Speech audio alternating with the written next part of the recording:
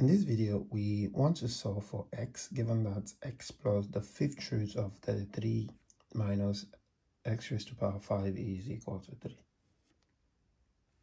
This is an exponential equation, and to begin, we'll need to make a little adjustment here. I'm going to say let all of this be y. That is, y is equal to the fifth root of 33 minus x raised to power 5. So with this substitution, I can now find the fifth power of both sides of this new equation, so that y raised to power 5 is equal to, this takes care of this, so I have 33 minus x raised to power 5 here. This can also be rearranged to give me x raised to power 5 plus y raised to power 5 is equal to 33. Now also, because I made a substitution for all of this, it means that this equation now becomes x plus y is equal to 3. So let's call this equation 1 and call this equation 2. So equation 1 is x plus y equal to 3. I'm going to find x plus y raised to power 3.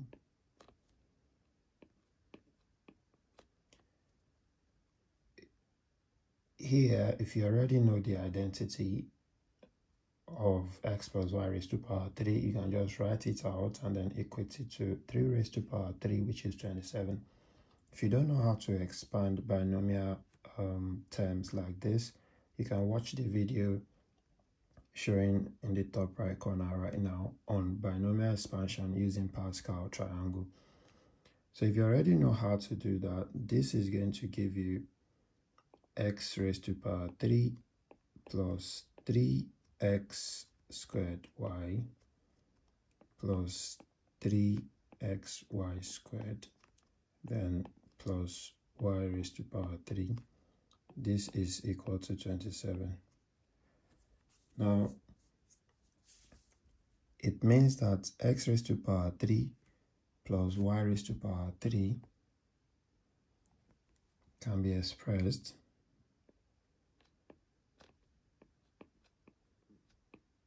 as 27 minus 3x squared y minus 3xy squared.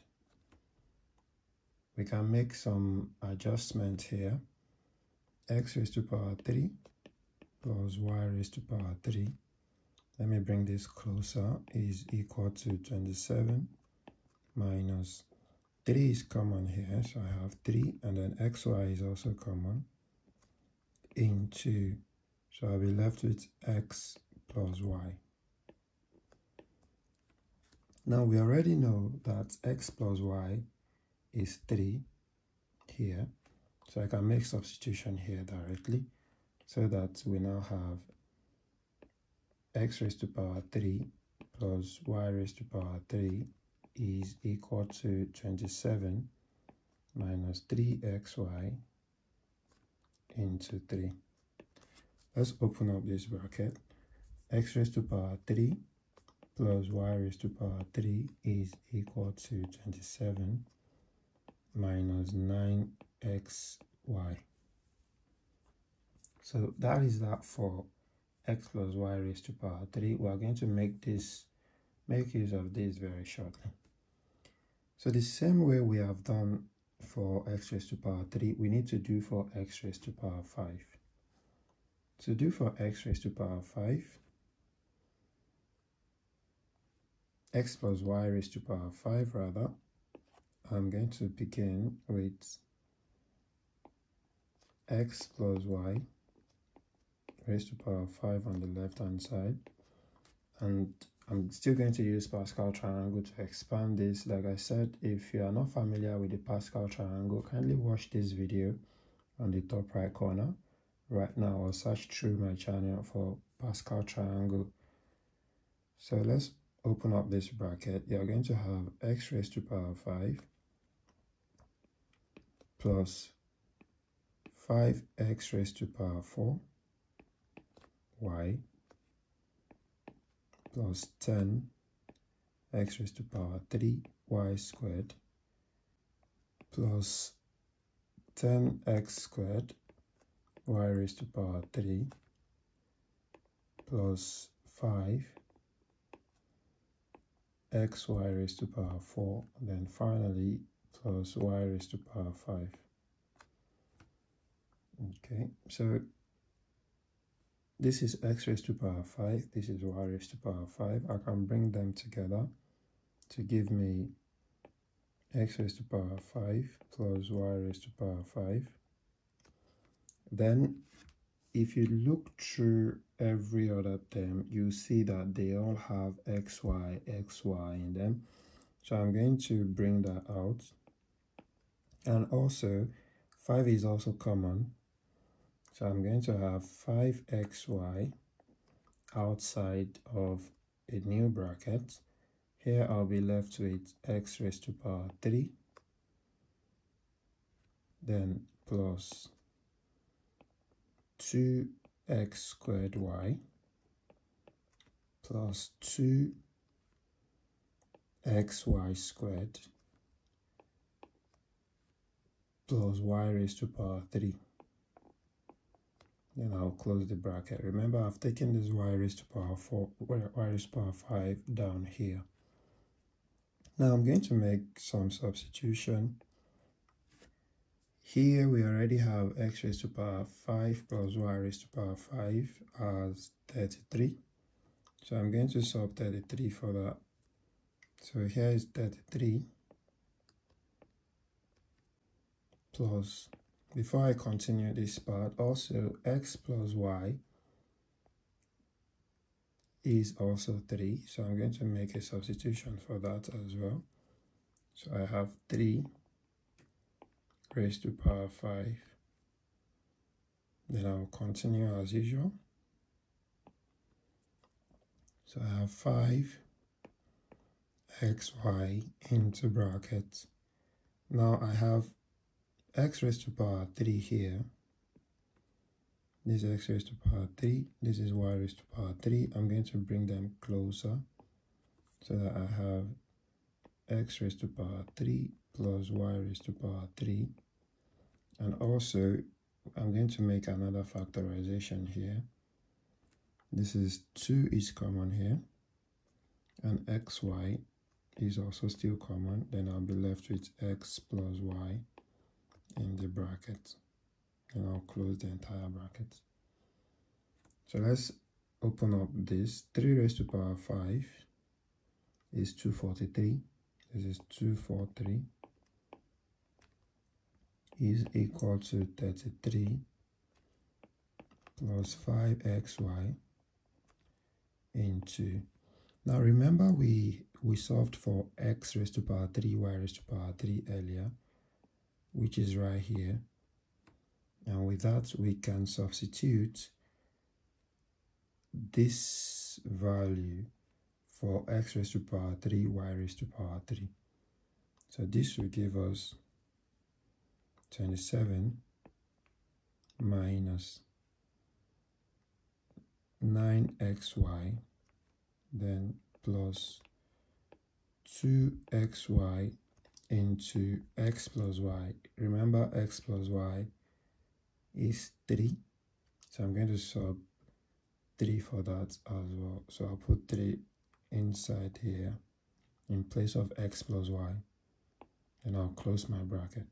So let's see if we can tidy this up a bit. If I remove 33 from both sides, subtract 33 from both sides, this will no longer be 243, rather it will now be 210. So this is 210 is equal to 5xy into bracket 27 minus This will be 9xy plus 6xy. Then I'll close my bracket. So this is 210 is equal to 5xy, then 27 minus 9xy plus 6xy will give me minus 3xy. Before I open up this bracket, I can see that 5 goes here one time, while 5 goes here 42 times.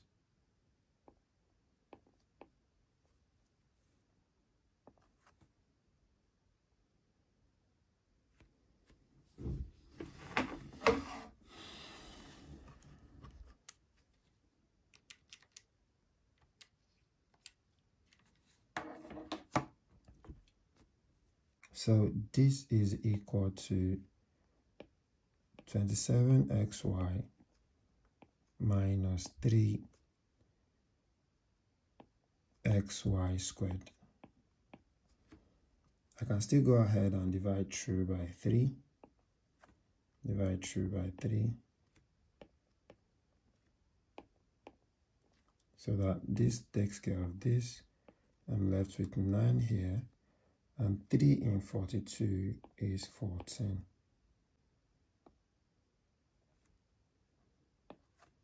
So I'm left with 14 is equal to 9xy minus xy squared. I can rearrange this to give me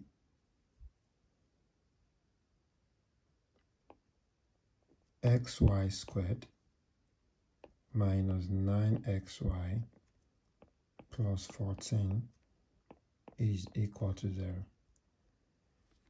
This is looking like a quadratic equation. I just need to make another substitution for xy to be able to solve this quadratically. So I'm going to use the variable p. So I'll say let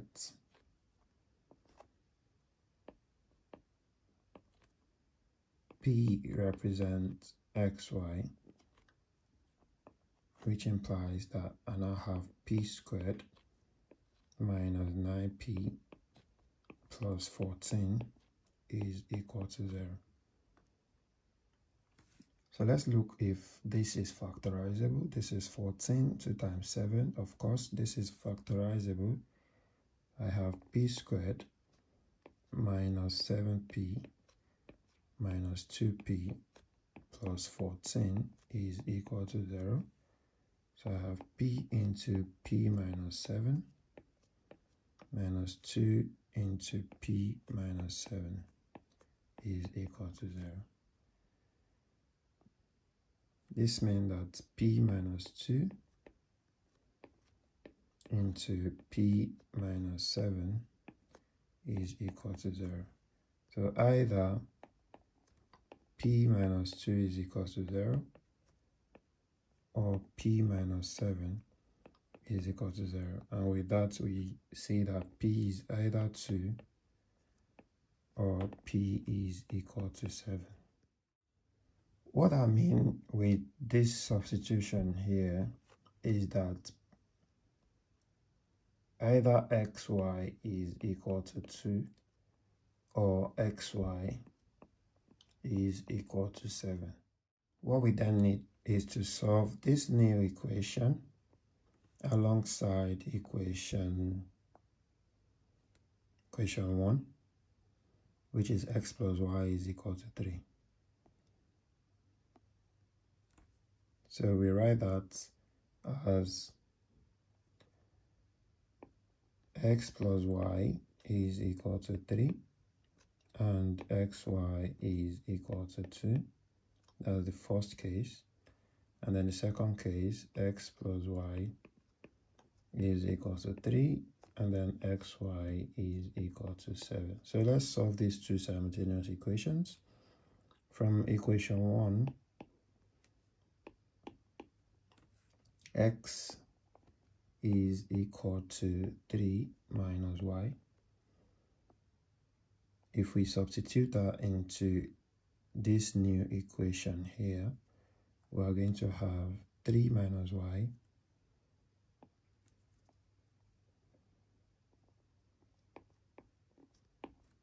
into y is equal to 2.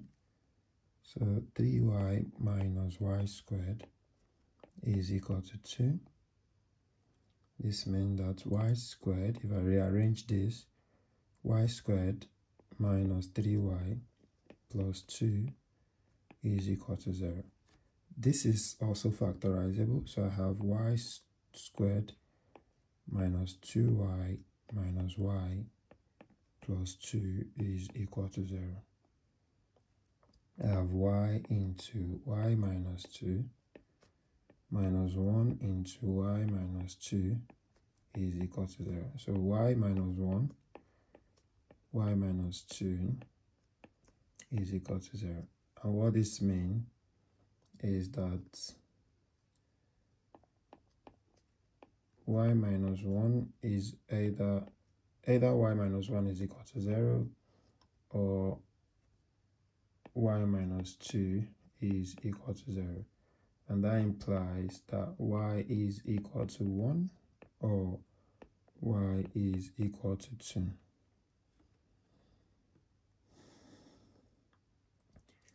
So if we've already gotten the value of y, we can now get the corresponding values for x.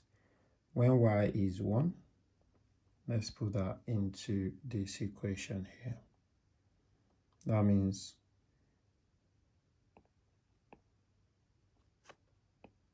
when y is 1, x is going to be 3 minus 1, which is 2.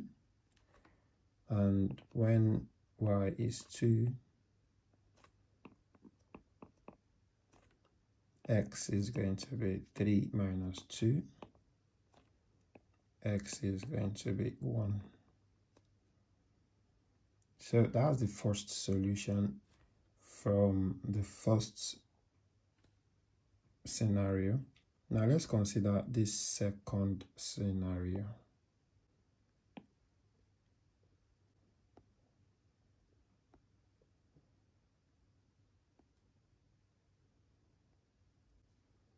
In the second scenario, x plus y is 3 and xy is equal to 7.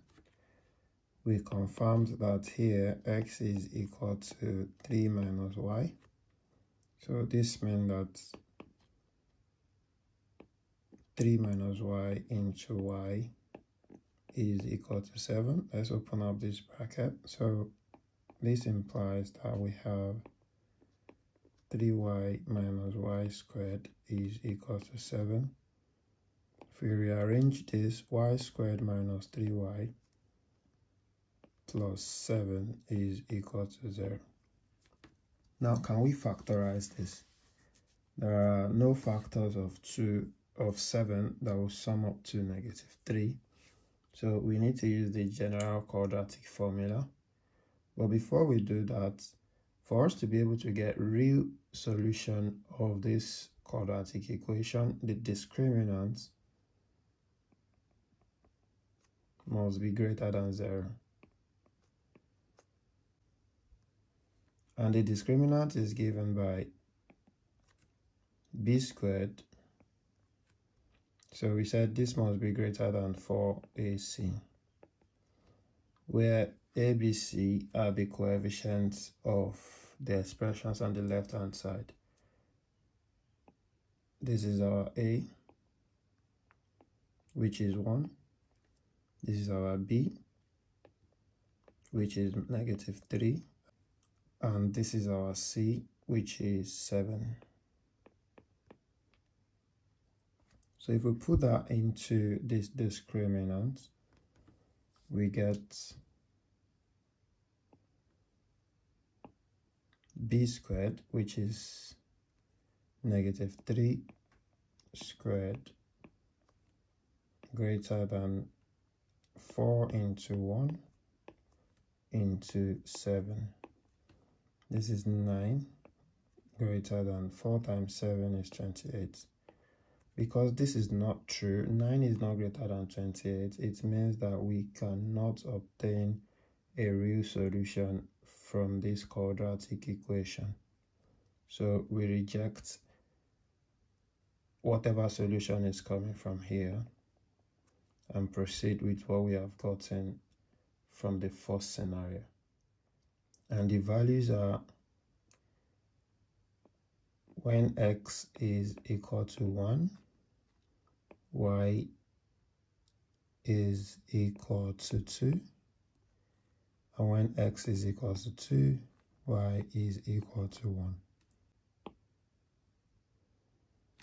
Thank you so much for watching. Remember to give this video a thumbs up if you have enjoyed it. Subscribe to my channel if you are yet to do so, and I will see you in my next video.